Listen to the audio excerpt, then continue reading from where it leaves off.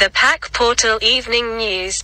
An Italian man recently duped of 14.2 million Hong Kong dollars in online romance scam in Hong Kong. Through the Pack Portal platform, we urge to the people, especially ethnic minorities in Hong Kong, to protect yourself from scammers. Online romance scams have become increasingly common in recent years, with fraudsters using social media platforms and dating websites to trick victims into believing they are in a relationship. They then request money from their victims under false pretenses, often claiming to be in financial distress or needing funds for a medical emergency. Hong Kong authorities have launched an investigation into an online romance scam that has defrauded a 55-year-old Italian man of 14.2 million Hong Kong dollars. The victim reported the incident to the police on the 25th of March, revealing that he had met a woman on a social networking site and developed a romantic relationship with her. According to the victim's statement,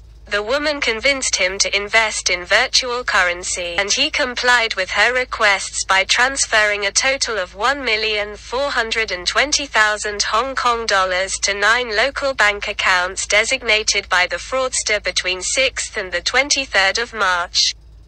However, after making the transfers, the victim was unable to recover any of the money he had sent, and only then realized he had been scammed. The investigation is currently classified as a case of obtaining property by deception.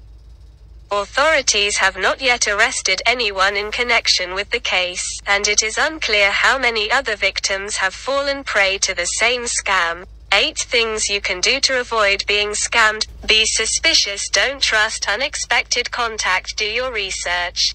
Resist demands to act quickly.